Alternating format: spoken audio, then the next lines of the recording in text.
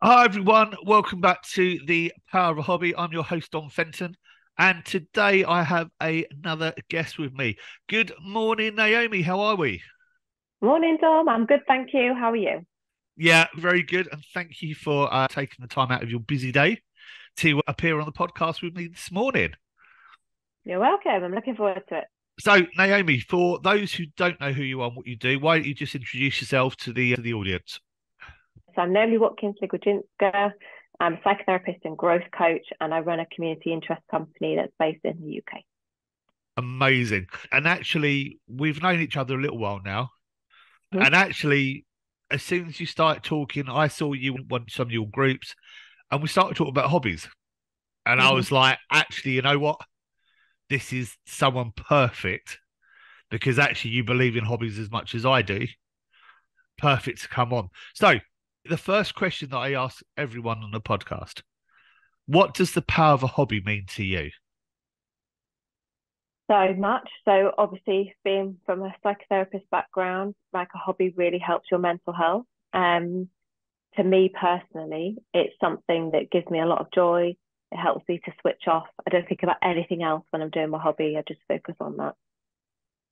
Brilliant. And when we were just talking off air, when we actually started the podcast, it was around finding something that you can switch off from, and actually how it can support your mental health. Because I think, actually, personally, I think there's a lot of people who don't realise actually the impact that a hobby can actually have on someone, and obviously on yourself as well. Yeah, exactly. And I think it's probably the first thing to go when you're feeling stressed or overwhelmed because you're like, I haven't got time to do this, so I'm just going to ditch it. Um, and he said, ignore your creativity at your peril, which to me is the same thing. So whatever a hobby is, it doesn't matter if it's not creative on the tin, but it's still creative to have a hobby. And if you're not doing that, it definitely has a detriment because you don't have any outlet, you don't have anything that's kind of fun to switch off from work, family, home life, etc. So crucial, really. Yeah, completely agree. And everyone, listen, you're now hearing from an expert. There's just me who's just set the podcast up and know the impact that a hobby's had on myself. But actually, now we have an expert in the room as well, which is even better. So, Naomi, why don't you let the audience know about your hobby? So my hobby is singing. And so singing on my own, singing in bands, singing in choirs, any singing in shows, any kind of singing really. And that is something that I never knew until we started talking about it. So, singing, and actually, I love a sing song as well. So we're not gonna do that on here. Don't worry, I don't want to. You can sing on here, that's fine, but I'm not going to. So, talk to me. When did all this start? So really young. So I started singing at primary school.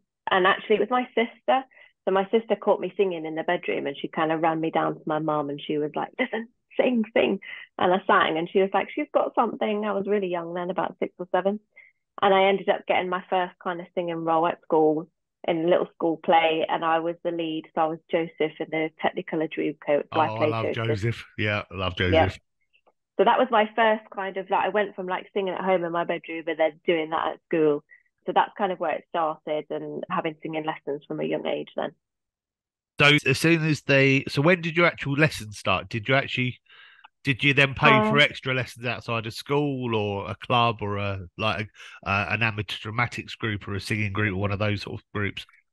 so my lessons started at high school. So when I got to secondary school, there was someone within the school that would come in school time, and you could have it was something they did at my school. So you would pay extra. So I had a singing lesson every week from probably the age of about 12 all the way up to just before GCSEs because my school was really proactive in music and there was school concerts. So I sang in every school concert every year and got involved in it a lot at school. This is a real little hidden little talent here. And it's this I have so it's one of them when you find something out and you start unpicking it and find out the depths of it, so many other questions come up. And actually, what's scary at the moment, and this isn't a political statement, this is just a fact statement that actually children need to be creative in whatever form that is. And generally that starts at school. The problem that at the moment within the education system here, and I talk to teachers every day about these sort of things, is the fact that actually what they're trying to do is reduce that off the timetable. So Mm. actually, so we can then concentrate more on maths and English, and sciences, which I get to a point, but children need to be creative. Yeah, absolutely. They need to have these outlets because actually these are things that make children, pardon the pun, sing. This Mm. is what helps them be who they are. So in terms of, so obviously you primary school, you're encouraged by your class teacher at primary school, encouraged by your head Mm-hmm. teacher. Mm. Well, how did that look in So terms yeah, of I primary mean school? so primary school you had to audition. So it was really like professional considering it was primary school. She had to audition and then she chose who was going to be Joseph. And then she was quite a I remember her, Miss Norris, she was called at primary school, and she was very good at leading us with her sticks and things. So there's a proper name for it. And yeah, she would play the piano, and it was all very serious. And I've got it on videotape. Do you remember videotape? I've got it somewhere on VHS. So yeah, so she was very like making sure we were singing properly. Um, and then when I got to high school, my music teacher there, Mr. P, because his name was Mr. Pisanchez and no one could say it was Mr. P for short, really took an interest in students who had a bit of talent. So he really helped us to have singing lessons, put on these school concerts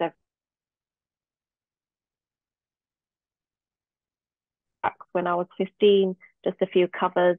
So he was very instrumental, I think, in pushing us towards like, you've got something, let's go Yeah, with that. And I wrote a song at school as well.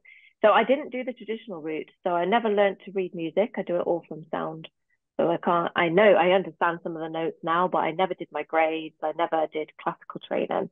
I just did it all from sound and been in various choirs and things. But yeah, so people in your life don't realize how instrumental they can be in encouraging you to pursue something.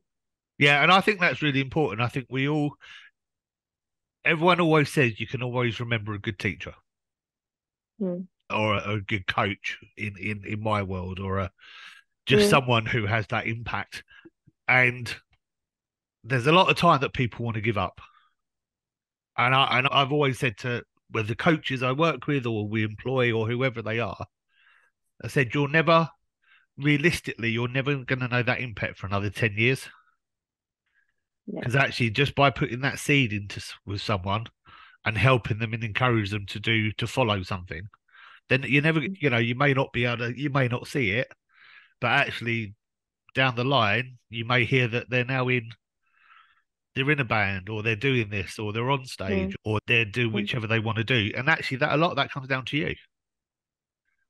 Yeah. You know, you don't necessarily feel that at the time, but it comes down. That's who it will come down to. So obviously, Mm. primary school, high school. Talk to me about choirs outside of school. When did you start in the Yeah. choir? So I did. I suppose I did a bit more because, like in school, I did drama as well. So drama is one of my hobbies too, Yeah, because the two go well together. So I yeah, did a lot of that.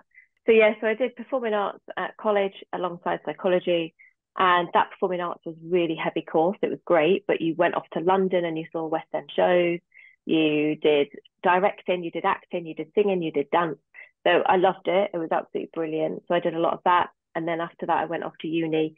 I started with drama and psychology, but I ended up dropping the drama, just did straight psychology degree. So yeah, so over the years I've picked up amateur dramatics, I've been in choirs, I've been in concerts, I've done a bit of singing here and there. So now it's probably more singing at home. But even in the last few years, I've been in choirs in Lincolnshire where I used to live. So yeah, I've tried to always keep it part of my life, even if it's just singing around the house. yeah. Have you, in terms of obviously, in terms of when you've performed, have you gone to anywhere where you just thought, wow, I never thought I'd be performing here? Any sort of either abroad or in the UK or any sort of Mm. places like that? Oh yeah, massively. We had some really good opportunities even at school. So when I was 15, I sang at Party in the Park in our local area, like 10,000 people there. And we sang alongside some celebrities there. That was pretty mind blowing. That was amazing. I think Danny Minogue was there. Some the kind of really big celebrities at the Yeah, time. Sam Moore, who's a soul singer, was there. we got to sing alongside Sam Moore. So yeah, we had some really good opportunities even at school, and even like as an adult, I went into a recording studio. I've been into concerts. I never really went down the kind of The Voice or X Factor or anything like that. I just kind of did local stuff and so local competitions and those kinds of things. So yeah, I've just always kind of kept it on my radar and really enjoyed it. What? So I know for a fact that music plays a massive part in a lot of people's lives. How does obviously as well as part of your singing anyway? Do you have certain go-to music depending on what mood do you use music in the same way like that? That Mm. actually it's about actually if I'm in this sort of mood and I want to come out of that mood, I know that I can put that on and actually that will help me or dance around the house or whatever that looks like. Yeah, I have a real eclectic mix. And I find it really hard when people say to me, what's your favorite song or favorite artist? Because I just like so much. But my genre is kind of country and folk. That's the real kind of stuff I really like. But then in my younger days, I love drum and bass. I love pop music, all sorts of, even some classical music I really like. I'll listen to classic FM if I need to focus on a piece of work. So yeah, it really depends what mood I'm in. But country and folk is always what lifts me up. There's a band called the Shires that I really like. So I listen to their music regularly. And a massive Taylor Swift fan from all the ages, but even like the beginning when she was country and folk, I was really into her then. And of course, now she's more pop, although she's re-released her first albums recently. But yeah, so those kinds of, it's a real eclectic mix. It is, yeah, and I think I think when you're young, a lot of the music you hear is from parents and Mm. things like that. And have they had an input into all of this? Have they supported in some of these ways? Oh yeah, like my parents were like my biggest cheerleaders. They were at all my concerts and all the gigs they would take me to and pick me up and everything I did, they were supportive. Their kind of genre was more like Beatles, ABBA, that kind of music, which I love and really got into as well. Pink Floyd and all that kind of stuff. So, but I just love live music. Even if I'm like walking past somewhere and I hear something, I'm like, oh, I want to go in there. I love jazz. I'll just be wherever there's live music. I'm like, yeah, I want to listen to that, just anything, someone singing or playing something, I'm just so drawn to it. Like I don't use TikTok much because you lose hours of your life, but my feed is just full of people singing and people dancing because obviously it picks up on the algorithms of what you like. Oh, and dogs. So that's all my feed is full of. So yeah, so So dogs and yeah, music, dogs and singing. yeah, yeah, basically. Any of you singing on TikTok? No, no. So I have not put myself out there like that. I haven't sang on stage for a long time. So I did kind of choirs as I got older, I got into choir work and I did a bit of drum as well when I was older.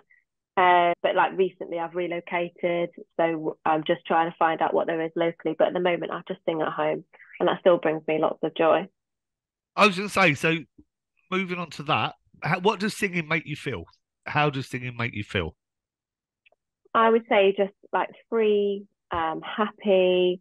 I don't think about anything else when I'm singing or listening to music. I think I've got a different brain. So like if I'm working, I can't listen to music because I will focus on that because I'll hear the lyrics and I'll hear the percussion or whatever it is in the background. So I have to have silence when I'm working because my music is actually time for me. So if music's on, that's my time to decompress, to really fill my soul with really good stuff. And is that with, so obviously you said sometimes if you need to focus, you'll have classical on. But is Mm. that, I suppose, so if there's words on the music and there's stuff that you can sing along to, then you need to focus on the work. Yeah, Let's have the classical bit. yeah. Let's have that bit done first, and Mm. then we go from there. Yeah, exactly. And I even I've got the Calm app and I even go to sleep listening to like some sounds, which help me go to sleep. So music's a big part of my life. Yeah, and I think I do. I tend to listen to. I don't sleep a lot anyway because, as I say, similar to yourself, business owners and other bits, I find it very hard to switch off. Mm. And having had sport in my whole life to help me as a hobby, I find music so important. And again, it's really funny when people go, "Yeah, what is your favourite music?" Well, don't know, whatever's on. I like to be able to sing along. Yeah, me too. and it will be around the house, it will be outgoing. But I always have, even my daughters now, I don't know if it's a good thing, but they now have, well, certainly my youngest, she now has music playing when she goes to sleep, Mm. just so there's some noise in the background, Yeah, But she's like, "Oh, can I put music on?" I can't really. The problem is, I can't. I do sometimes go, "No, you just need to sleep," but they hear me do it, yeah, and it all becomes learnt behaviour, yeah, cool. And it's. But again, I'll listen to meditation music. Yeah, I'll have sounds in the background. Not necessarily I'll have songs playing, but it'll always be yeah, sort of they'll get a video off YouTube or hmm, meditation music off that or something like that, and just let yeah, it play. exactly. And it's amazing how it works, isn't it? Does work, and we've also got a projector. So the projector is like the moon and the stars on the ceiling, and then this really calming music. And actually, me and my husband both struggle to get to sleep if that's not on. Really weird. And people always comment about when your children having it on because they'll have Mm, those sort of things as a kid, won't it? mm. Yeah, I yeah, we just, love I it. just, I find it amazing how things work and how it then helps you calm down and then be able to drift off Yeah, to sleep as well. yeah, it's So just something yeah, else to focus on, so your day's finished. yeah, no, I completely agree on that one. You also talked about earlier. You said sort of, have you got any other hobbies that you're involved with that you like? Obviously, you were talking about drama and things like that. Yeah, What so other yeah, sort of things do you do? done acting like all my life as well from a young age, all through my life. Done loads of Amdram. When I first moved to Lincolnshire, it's a good way to meet people. So I'd sign up to an amateur dramatic group, meet new people, and quickly got in some plays. I was in two plays at the same time, which was quite stressful. That's um, impressive. That's impressive. I tell you what, it's very good. I mean, I enjoyed it, but like one of them I had the lead role, one of them I was just a smaller role, so that was good. And they were very different. One was set in the war, and one was set in the 90s, so very different. So that was good. But yeah, and I just that was a really good way to meet people and be around other fellow thespians and just really enjoying acting. So acting's another thing. And then just things like I like mindful colouring, I like walks with my dog. I just try and do a bit of self care every day, journaling or meditation. To try and do something every day that allows me to switch off. How, and from in your professional world, how important is it for people to be able to switch off? Massively. So I think you like hobbies actually should or could form part of your self care. So, every day we get up, we do whatever it is we're doing, working, volunteering, or being at home is also working with your family. So we don't have time to switch off and decompress the day. And that's when things can just roll over to the next day and the next day and the next day. And then things feel really overwhelming. So having that space to decompress and just focus on something else, even if it's just 10 minutes, 15 minutes, doesn't have to be an hour, just to take your mind somewhere else. It's a bit like giving your brain a wash in the same way that you brush your teeth. It gives your brain a wash before you start the next day.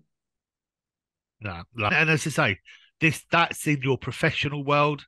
We do that. We talk about hobbies a lot, just naturally, because actually, I think, and for me, anything can be a hobby, providing it has a Mm. positive impact on you and enables you to have your own time.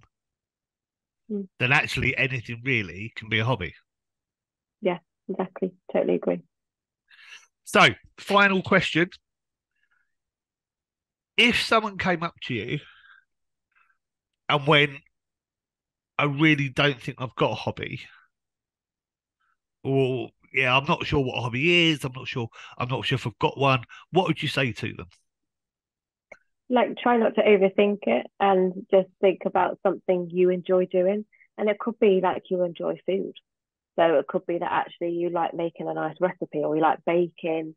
It could be that you like languages, so you take up Duolingo, which is free. I think that app is free. So it could be something really small. It could be that you actually like knitting. It could be you said you had crochet, I think, Yeah, the other week. yeah, It could be that you just like going for a walk. That is a hobby in itself. It's anything that takes you out of your day to day. Don't overthink it, and even if it's only 5 minutes, it's better than nothing. amazing. Naomi, thank you so much for your time. Thanks, I'm sure that obviously now people come in and listen to it. And again, a hobby is for everyone. There is anything can be a hobby, but it is so important. And everyone, we've got an expert on in terms of how hobbies can support you. So take a listen, write notes down when you're listening to the podcast, and go and get a hobby, have some fun with it, have some time with it, and I promise you, it will make you feel better.